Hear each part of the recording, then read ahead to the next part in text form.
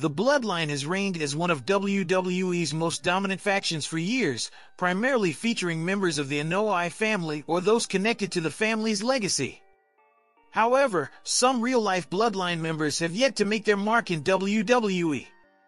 Notable names like Sean Maluta, Lance Anoa'i, and Zilla Fatu, the son of the legendary Umaga, represent the family outside of WWE's Raw, SmackDown, and NXT. In recent developments, it has been revealed that Zilla Fatu will no longer be working with Game Changer Wrestling, the major promotion he's been associated with. Many fans speculate that this could signal his potential move to WWE. If Zilla Fatu does make the leap to WWE, there are a few exciting ways his debut could unfold. Here are 4 potential scenarios for how the son of the wrestling icon could make his impactful entrance, including the possibility of forming a new iteration of the Bloodline. Number 4, he could be Roman Reigns' enforcer. Roman Reigns has returned to WWE television with a couple of major objectives in mind. First, the original tribal chief is determined to reclaim his Zilla Fatu and re-establish himself as the true head of the table. On top of that, Roman aims to regain the undisputed WWE Universal Championship. However, both goals seem out of reach at the moment, as Reigns is currently standing alone. His only ally is Cody Rhodes, who also happens to be his biggest rival. This is where Zilla Fatu could make a game-changing entrance. The son of Umaga could debut in the coming weeks, stepping in as Roman's new enforcer.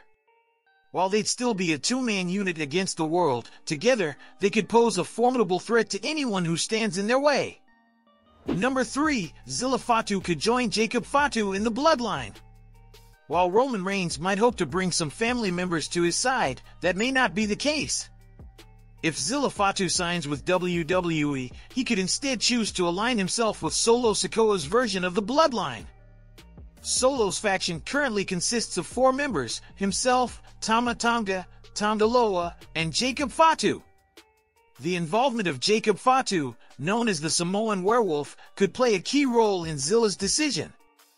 Zilla and Jacob have teamed together on the independent circuit, so reuniting with him on WWE's grand stage would be a natural fit. While it's unclear if Zilla has a strong relationship with other family members, his bond with Jacob is undeniable. Number 2, he could form a new version of the Bloodline on WWE NXT. While it's exciting to imagine Zilla Fatu making a splash on the main roster alongside Roman Reigns, Jacob Fatu, and other members of the Anoa'i family, it's important to remember that Zilla is still new to the world of professional wrestling. Even if WWE brings him on board, he's very much a rookie at this stage.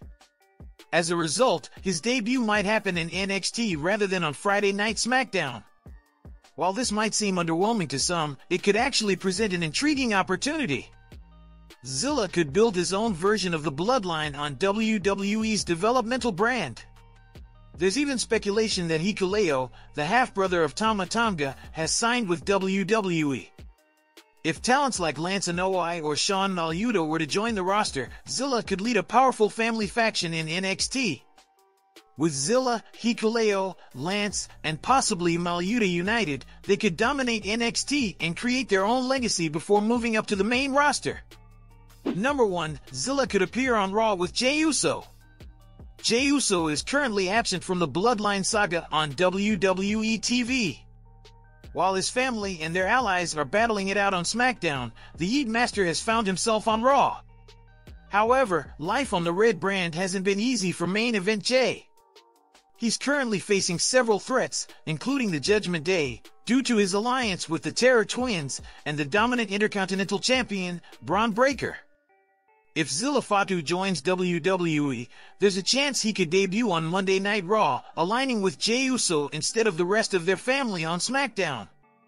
A union between Zilla, Jey, and the Terror Twins could spell serious trouble for the Judgment Day, shifting the balance of power on the Red brand moving forward. What's your take on this? Share your thoughts in the comments section below. And if you are new to the channel, make sure to hit that subscribe button and click on the bell icon for more interesting content like this in future. Till then, see you all in the next one. Thanks!